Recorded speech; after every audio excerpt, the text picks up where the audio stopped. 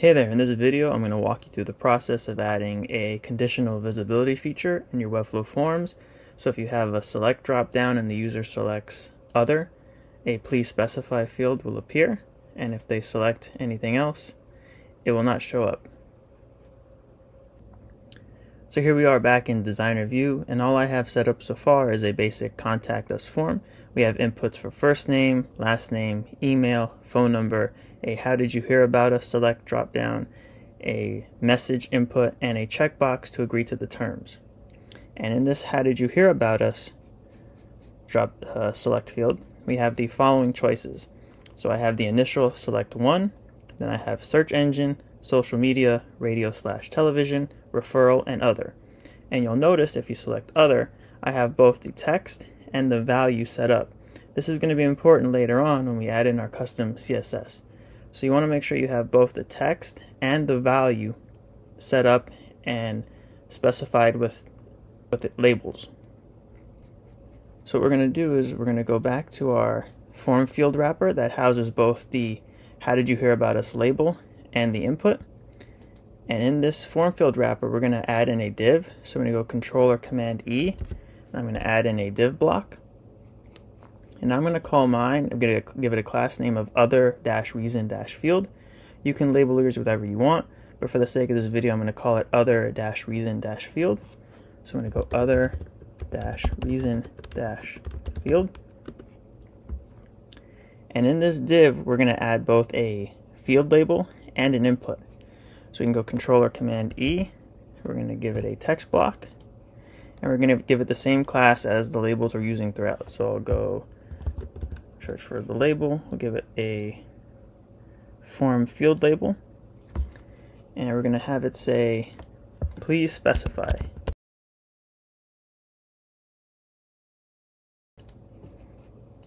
And then we're going to select this form field label, and we're going to give it a combo class of isOther. And I'm going to add a top margin of 0.5 rem.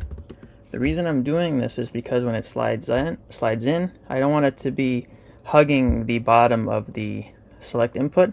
So this will give it some space and separation from the select input. Then below that, we're going to add in an input. So Control or Command E, add in an input. And we're going to give it the class of form input. So form_input. And we're going to name the field as other please specify, so that way when the user gets the email, they'll know what this is about.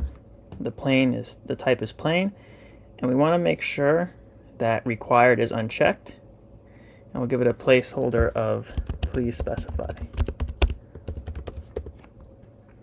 And you want to make sure it's required is unchecked, because remember, unless the user has selected other in the initial select, they're not going to know that this field exists. So you want to make sure it's not required so that no errors come in the form and users can submit it without any issues. So now that that's set up, we're going to go back to our other reason field, and we're going to move it down 0.625 rem, so that way it can slide in when the user selects other. So we're going to go down to 2D and 3D transforms, and we're going to move it down 0.625 rem, or 10 pixels, so 0.625 rem. And then we're going to drop the opacity down to 0% and give it a height of 0 rem, so it doesn't take up any space in our form when it's not visible. Now what we're going to do is we're going to add some transitions, so that way when it animates in, it's not as abrupt.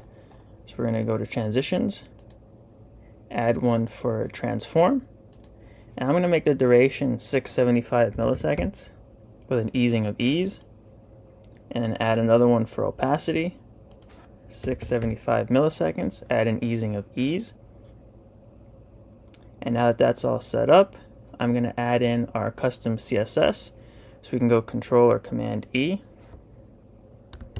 and I'm going to add in a code embed. And I'm just going to paste in the following CSS, and what this is going to do is it's going to find if our form has the value of other checked or selected, and if it does, it's then going to go find the other-reason-field, and it's going to change the opacity back to 100%, give it a height of auto, and move it up to its default position since we moved it down 0.625 rem. So I'm going to save and close.